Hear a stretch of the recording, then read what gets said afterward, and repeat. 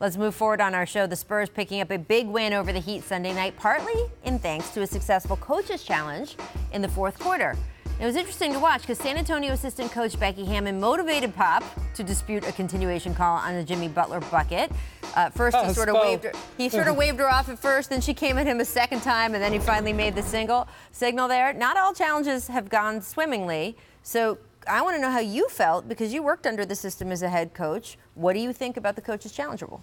I'm 50-50 on it, but I do think that it adds a whole nother element to the game for situations like that. You can win a game or lose a game based on that. Future head coach Becky Hammon came through and really won a big game for Pop and those guys. But what I tried to do is I always tried to hold my challenge as long as possible for situations like that.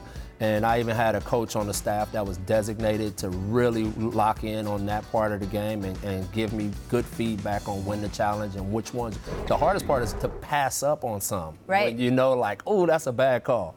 You got to be able to walk away from that sometimes knowing that you may need that thing in the last 2 minutes of a game. Or you may need the timeout. Or the timeout, Because a lot of coaches would rather have a timeout where they can get their guys together and drop a play than something that went the other way. Have a challenge where you may win the challenge and still not get the ball. And what drove Spo crazy about this play was he felt that it went beyond the 30 seconds. And the other thing is the rules are so new and everybody's still learning about them.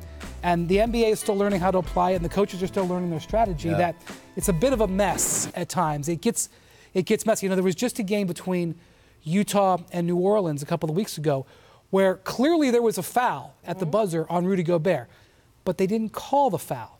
So it's kind of like in football. You can't review something that didn't get called that doesn't exist. So in football, the referees learned to let a fumble go and let the team pick it up and run it back for a touchdown, even if it looks clearly that it's not, so that you can review it. Right. The officials haven't learned how to call it yet. It hasn't, you know.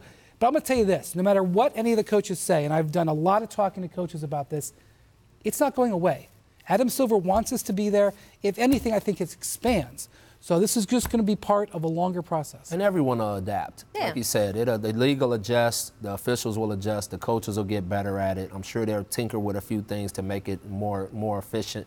But the one thing I do like about it, it adds a whole nother element to the game that's exciting and could really change the view of a game. I love it. I've loved it since they started talking about it. I'm thrilled they put it in. I would like them to actually have a red flag. I would like it to be required to be kept in the sock so that we could see all the coaches' socks as they have to put them out, right, or something like that. I do think that it should be limited to the fourth quarter because I think that would take some pressure off coaches to use it early. I didn't see any of your players doing this to you. I have seen some, especially superstar players in this league, feel that they were not given the right call and they walk back to the bench doing this.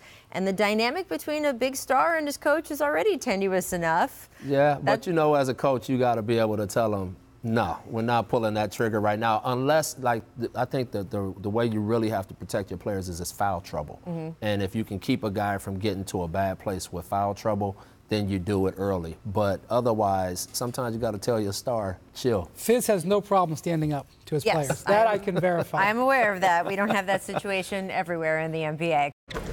Thanks for watching ESPN on YouTube. For highlights and analysis, check out the ESPN app. And for live streaming and premium content, check out ESPN+.